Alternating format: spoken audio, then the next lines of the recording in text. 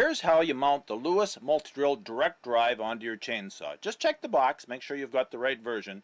Everything you need to attach it to your chainsaw comes in the box. You will need, however, a 7/16 wrench, a 9/16 wrench, set of Allen keys, and some thread locker and some thread sealer. Now the first thing you need to do is take the bar off of your chainsaw. And when you have the bar removed, you'll see that the chain sprocket, a washer, and a spring clip remain.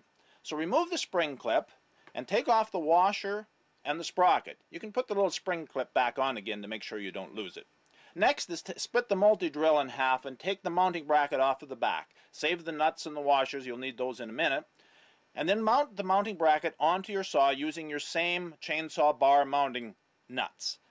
Put a little thread sealer on there to make sure that they don't come loose.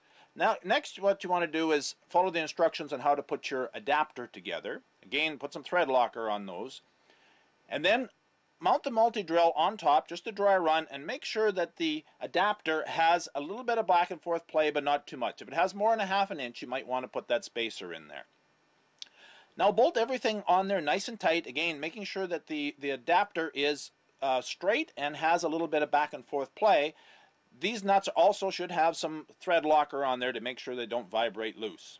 Now your next step is to screw the drive adapter into the bottom of the Lewis multi-drill. Not quite tight, leave it back about a half a thread, and then slide on the drive sleeve with the set screw toward the bottom so the set screw actually digs into the drive adapter and not into the multi-drill itself. Don't forget to put some thread locker on there too, and then tighten that set screw up nice and tight with your Allen key.